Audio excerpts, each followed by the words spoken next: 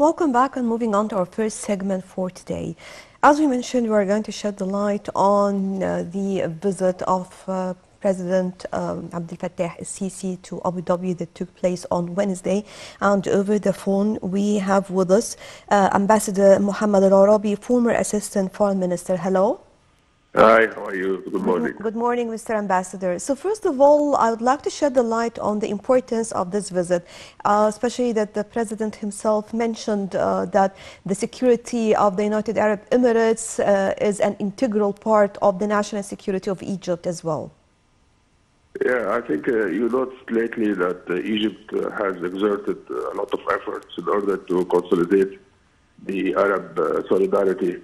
And I think the Algerian president's visit to Egypt was one of these steps, and also the visit of Minister Sameh Shukri to Sultanate Oman to Muscat. I think it was also part of these efforts. And now we have, we had the visit of President Abdel Fattah al-Sisi to United Arab Emirates. I think it was a clear sign that Egypt cannot tolerate any threats to the security of the Gulf states. And as you just mentioned, it is an integration part of our national security also as Egypt. So I think all these movements and efforts, I think it was a clear message to everybody that the Arab world needs a lot of working together in order to elaborate a new strategy to challenge and to face the challenges which it's occurred now in our region. And Egypt will continue, this kind of strategy in the future. Right. Talking about the meetings that took place during this visit, the files that were discussed and talking about the region, especially Yemen and Libya. Can we talk more about it and more about the political solutions provided? I think our region, for the last, let us say, decade, suffered from chronic problems like Syria, Libya, Yemen. And I think this is the right time now to try to have, or to put more impetus to the efforts to find political solutions to all these chronic issues. And I think Egypt can play a pivotal role in that regard. And as you know, Egypt was always, instrumental in any kind of Arab, let us say, problems. And Egypt also looking to Libya as part of our national security. And that's why the talks between President Sisi and the Algerian president was, let us say, it was one on the top of the priorities of the agenda. The situation in Libya and how we can reach a sort of settlement in this important country, because in the two countries, Egypt and Algeria, I think they are caring about the stability in that country, in Libya. And in the meantime, I think the situation in Yemen, it is not just a threat to Saudi Arabia and United Arab Emirates, but is also, threatening the international security, because Yemen is on the shore of the Bab el-Mandeb Straits. So I guess our efforts, it's not just to secure a peaceful solution in Yemen, but also to secure the free passage for the international trade through the Red Sea and the Suez Canal. So our movement is always, directed by the national security of Egypt and how we can maintain the national security in the different parts of the region. And I think so far we have a successful strategy, and I think it will bear fruits in the near future. Right. Talking about combating terrorism and the cooperation between Egypt and, of course, the United Arab Emirates, how far it is important, especially that we all know, of course, that we condemn terrorism, and the President himself also tackled this important issue, especially after the terrorist attacks that the United Arab Emirates witnessed sometime ago. Yeah, I think you can see that the President of Egypt is always, trying to tackle this issue in a very prudent way. And I think to show our solidarity with our brothers in the Arab Emirates is the first step to show the solidarity with this important country. And Egypt has a successful strategy also for combating terrorism in Sinai, and I think we succeed on that. So our, let us say, experience is we can extend it to some other countries in the region. And I think our help will be at the different levels, political and maybe in the international arena. Also, Egypt will support United Arab Emirates' efforts to mobilize all the international community in order to fight these Houthi groups in Yemen.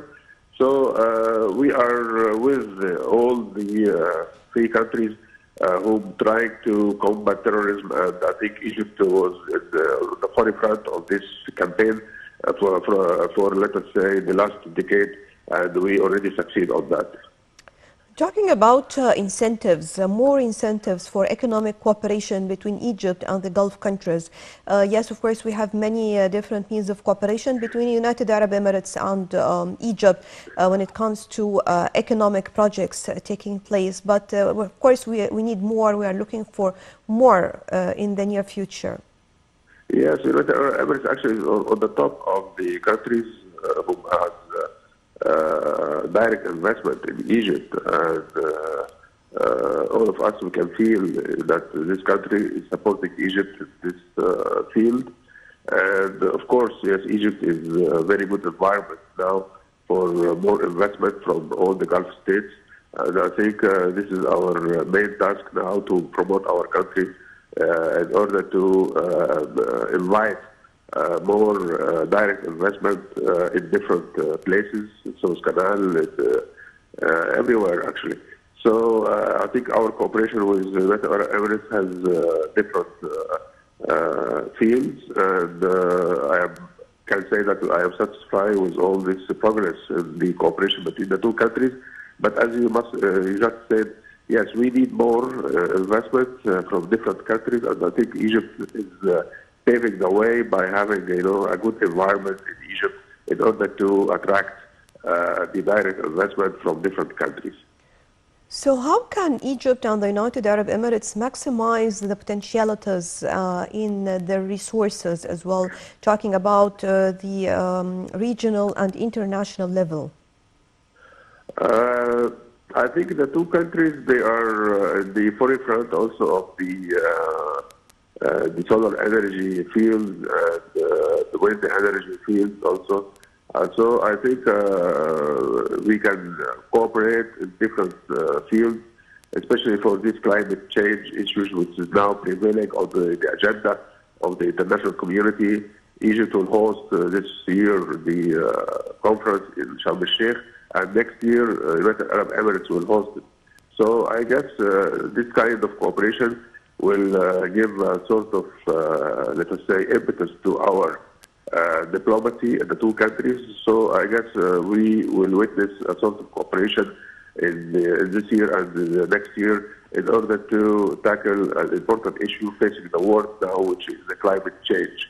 So we have a lot of fields of cooperation, and I think we can extend, this kind of cooperation in the different levels. And I guess this is the main target of the two leaders of Egypt and the United Arab Emirates. Also, same with the different means of cooperation, we have also the defense industries field as well. Yes, the United Arab Emirates is producing now weapons and, let us say, different types of weapons, and they are exporting it. And I think they were very active in the last exhibition here in Cairo. And I think their participation was a clear sign that they are in progress to be part of this industry, and also Egypt. We have a lot of progress in that field.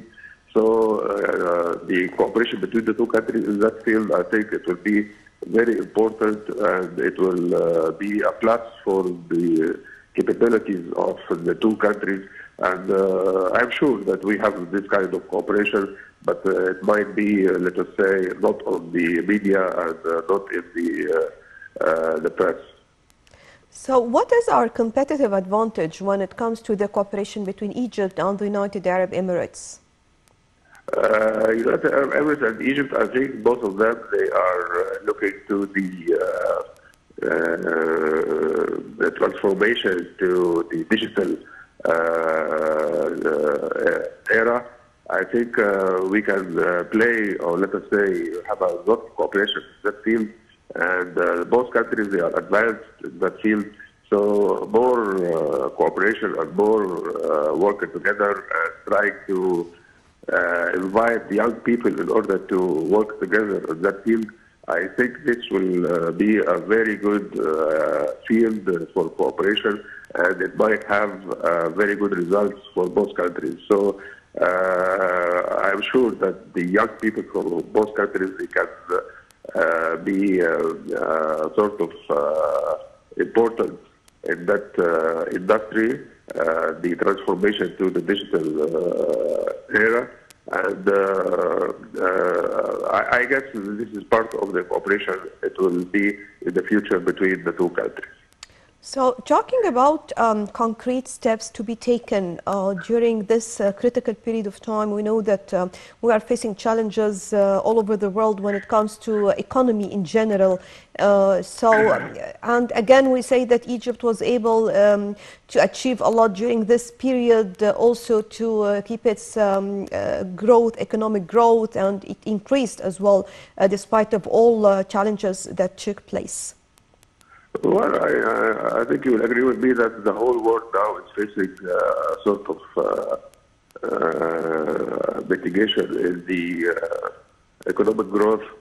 It will go down to maybe by significant numbers this year.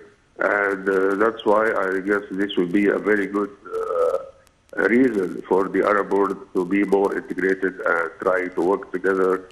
You know, this kind of economic cooperation, it will have a safety net for the societies in the Arab world, because, you know, the slowdown of the economy, it might be, has a sort of impact on the social security and the social stability in the many of the Arab world. So we need to adhere to the principle of the economic cooperation and trying to help,